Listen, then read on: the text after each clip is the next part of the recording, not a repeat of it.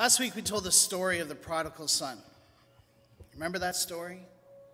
Where the son goes to his dad, says, "Dad, I want my inheritance now. I have no interest in waiting around with you until you grow old and die.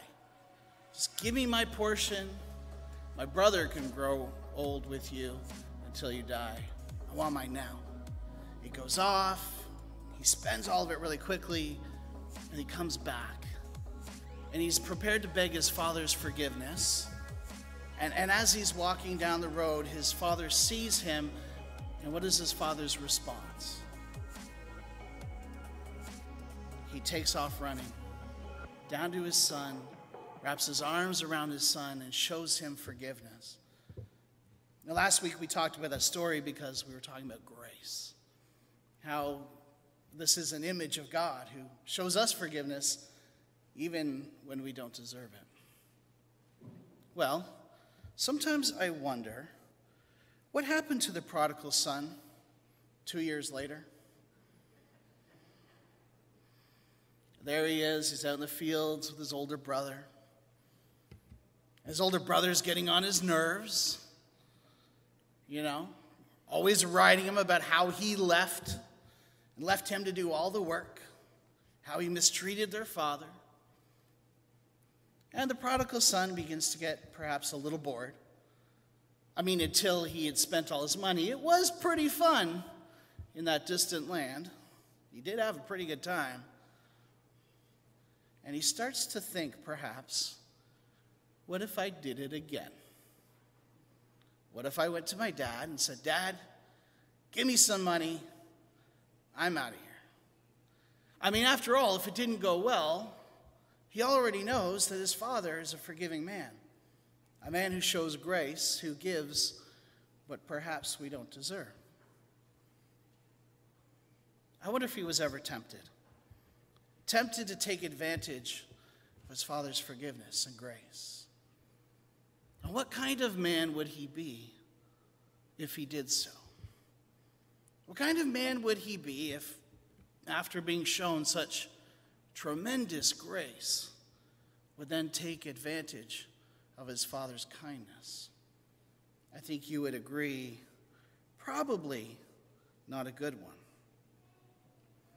Well, the Apostle Paul, in his letter to the Romans, has been talking a lot about grace. And that is why this story works so well for us. He talks a lot about how we all get the kinds of things in Jesus that we don't deserve, as the prodigal son did. Justification, peace with God, eternal life. And because he's a smart guy, Paul anticipates an objection that his readers might have. Well, if I'm saved by grace, then why not just keep on sinning and ask for forgiveness? So Paul poses this question to start Romans 6. What shall we say then? Shall we go on sinning so that grace may increase? Now, at first reading, this sounds like a pretty good idea. And a lot of people do subscribe to this theory, even if they don't admit it to themselves. If there are no repercussions to my actions, then why stop? This is my dog, Spike. Spike's a jerk. You need to know that. Great dog, love him to bits, but he's a jerk. He's the dog who once got mad at me. I don't remember why.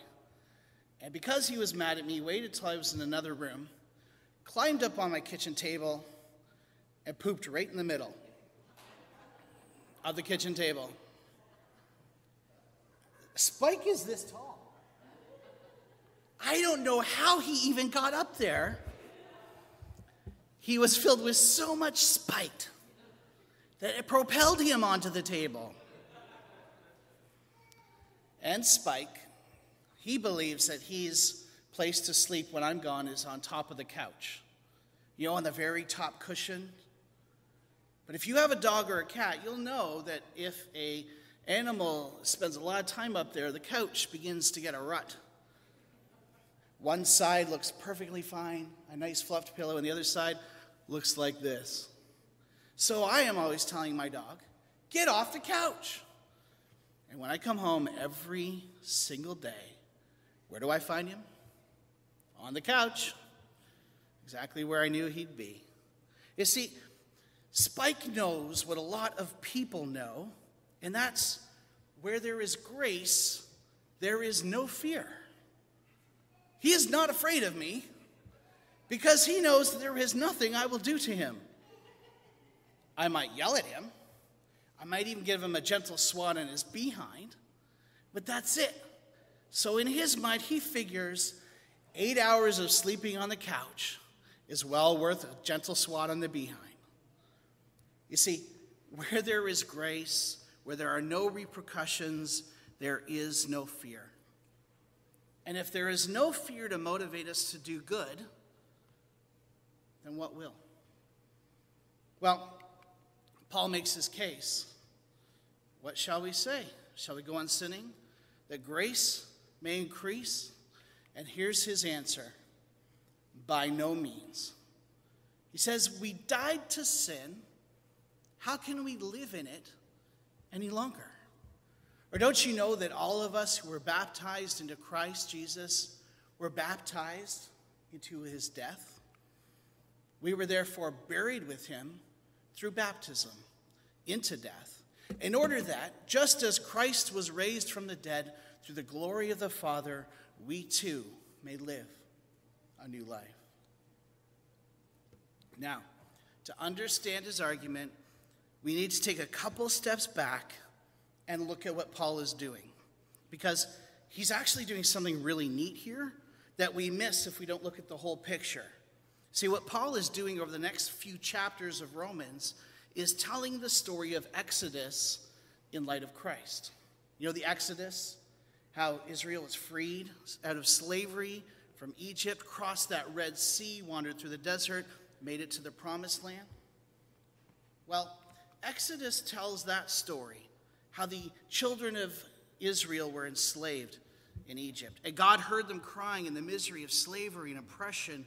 And God sent Moses to bring them out and away to freedom, to the Promised Land. So they came through the Red Sea, leaving behind the land of slavery, discovering a new freedom. God led them to Mount Sinai, where he gave them the law. And then they spent a little longer than they expected, wandering in the desert, wandering and grumbling against God. But Moses continued to lead them. By his own presence, God led them in the pillar of cloud and fire until eventually they entered the land that they had been given as an inheritance. Now, this story is well known, but what is not often recognized is that here in Romans, Paul tells a version of that very same story, starting with this present passage. Romans 6 describes how Christians come through the water of baptism, just as Israel came through the waters of the Red Sea, and they leave behind a land of slavery and enter upon a new freedom. If you don't understand what Paul is doing here, you're going to find Romans 6 kind of strange to read. Now, in Romans 7, Paul wrestles with the question of what happened on Mount Sinai and the problems that resulted, leading to a strange new fulfillment of that law. And then in Romans 8, he describes the Christian life in terms of leading his people home to their inheritance, which turns out not to be a small area in Israel, but actually the whole redeemed creation. And he warns them, this will be fun to talk about in a few weeks, he warns them against the kinds of grumbling which the Israelites have been guilty. Do you remember when the Israelites were wandering in the desert, they said to Moses, "Why did you bring us out of slavery just so we could starve in the desert?" And so Paul is going to key into that as well. But since we are in chapter 6, let us focus on this part of the Exodus story, the part where Israel is saved from slavery through the passage of water. You see, if you were to ask Paul, why shouldn't we keep on sinning if we're saved by grace? Paul's answer is going to be simple. He says, when you're freed from slavery, why would you ever go back? For Paul, when you become a Christian, you move from one type of humanity to another. And you should never think of yourself in the original mode again. When you become a Christian, you die to the old sinful you, and you rise again with the Messiah. And since, in Hebrew thinking, the Messiah represents his people, what's true of him is true of his people. Paul says, if we have been united with him like this in his death, we will certainly also be united with him in his resurrection. For we know that our old self was crucified with him, so that the body of sin might be done away with, that we should no longer be slaves to sin, because anyone who has died has been freed from sin. You see, in Hebrew thinking, what is true of the king is also true of his people. And what is true of the Messiah is also true of his people. So we are united with Christ through faith, and we have died to the old sinful life.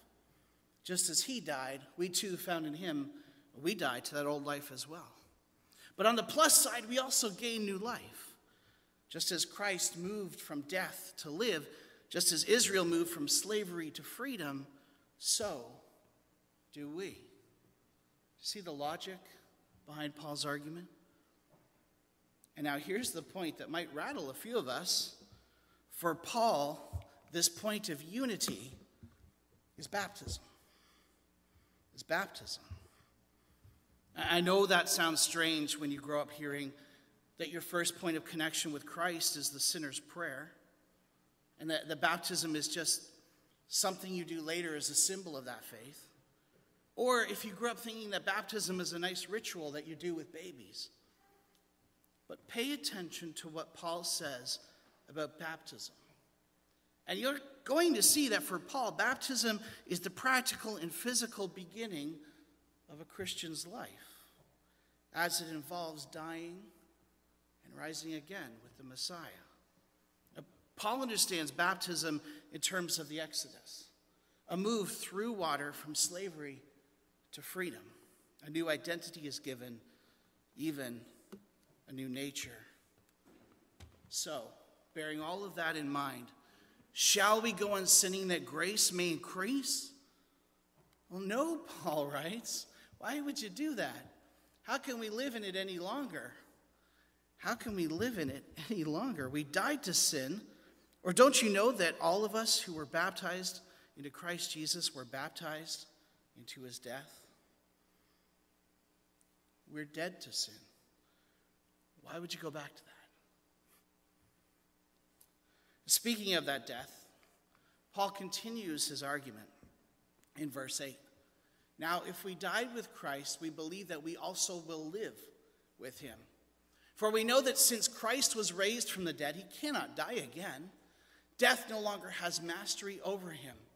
The death he died to sin once for all, but the life he lives to God in the same way. Count yourselves dead to sin, but alive to God in Christ Jesus. Do you think of yourselves this way? If you have come to Christ in faith, asked him to be your Lord and Savior, been baptized in obedience to the commandment to be baptized, do you think of yourself this way? Dead to sin and alive to God. Because that is the reality of the Christian experience. If you are found in him, you have died to sin. You have put that all behind you. And you now live in a new reality, a reality of eternal life, a reality where you are found alive in God. So, should we sin that grace may abound all the more? No. You died to sin. You put off slavery. You put on eternal life. Why would you go back? Paul says, therefore, do not let sin reign in your mortal bodies, so that you obey its evil desires. Do not offer the parts of your body to sin as instruments of wickedness, but rather offer yourselves to God as those who have been brought from death to life. And offer the parts of your body to him as instruments of righteousness.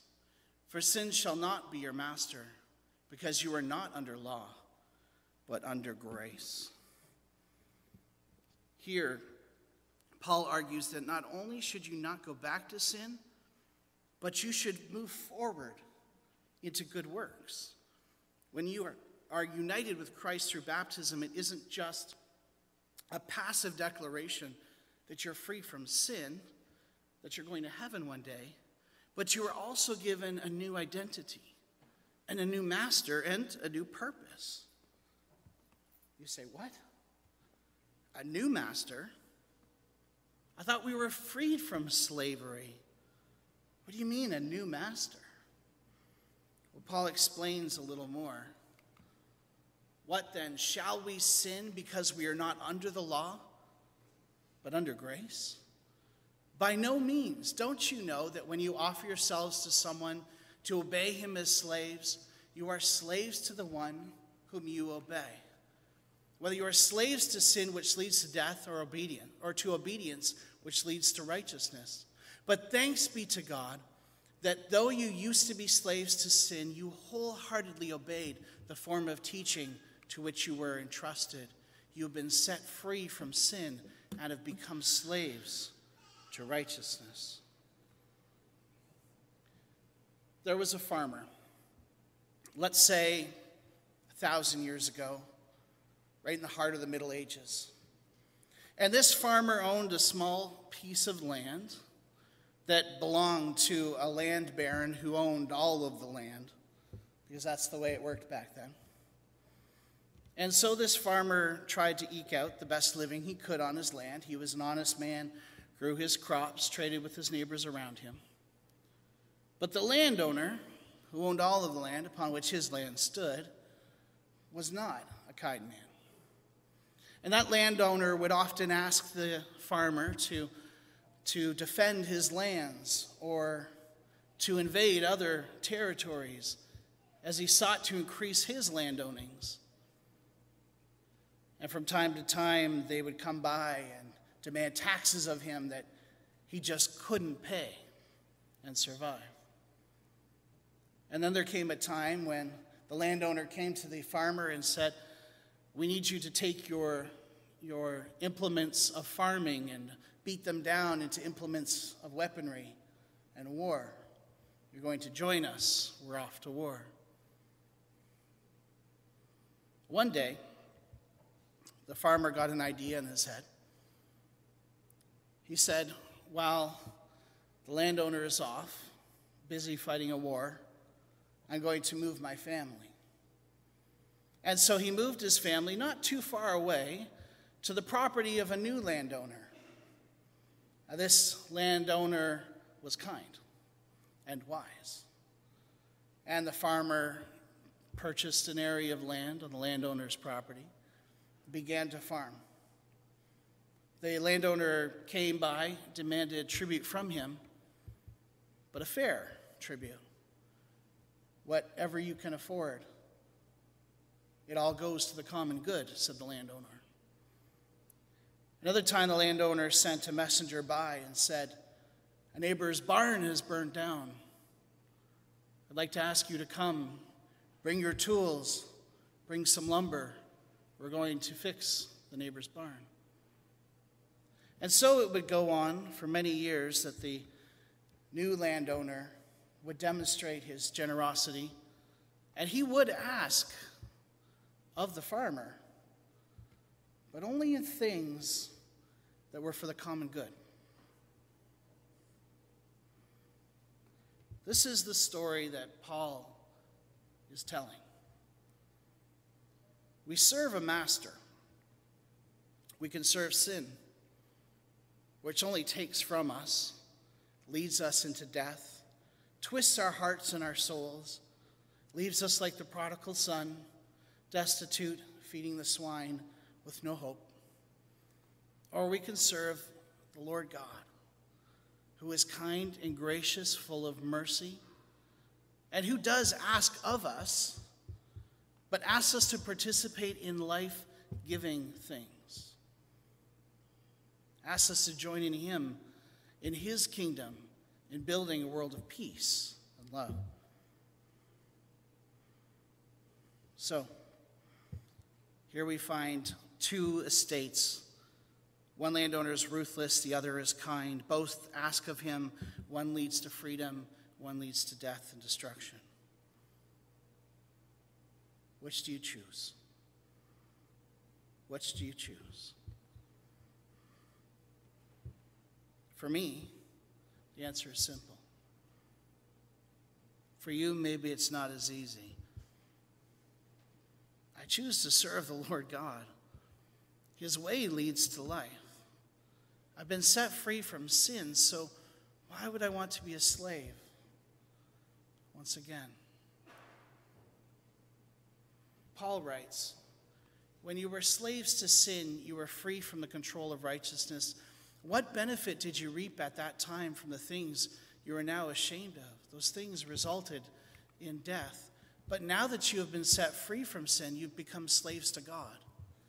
The benefit you reap leads to holiness, and the result is eternal life. For the wages of sin is death, but the gift of God is eternal life in our Lord Jesus Christ. So, who do you wish to serve? You can serve your desires and your addictions and your insecurities and your fears or your ego, but that is just a form of slavery that leads to death. Or you can be free from sin and serve God, which leads to eternal life. And sometimes this might mean that he puts you to work, asks you to sacrifice, or places you in an uncomfortable situation, but his way always leads to life. His way is always better. So what shall we say then? Shall we go on sinning that grace may increase? By no means. We have died to sin. How can we live in it any longer? Dear church, we were baptized into the death and the resurrection of our Lord Jesus Christ. We have put off that old identity. We've taken up a new one. We have switched allegiances. We now serve a new master. And it's in serving him that we are truly free. Let's pray.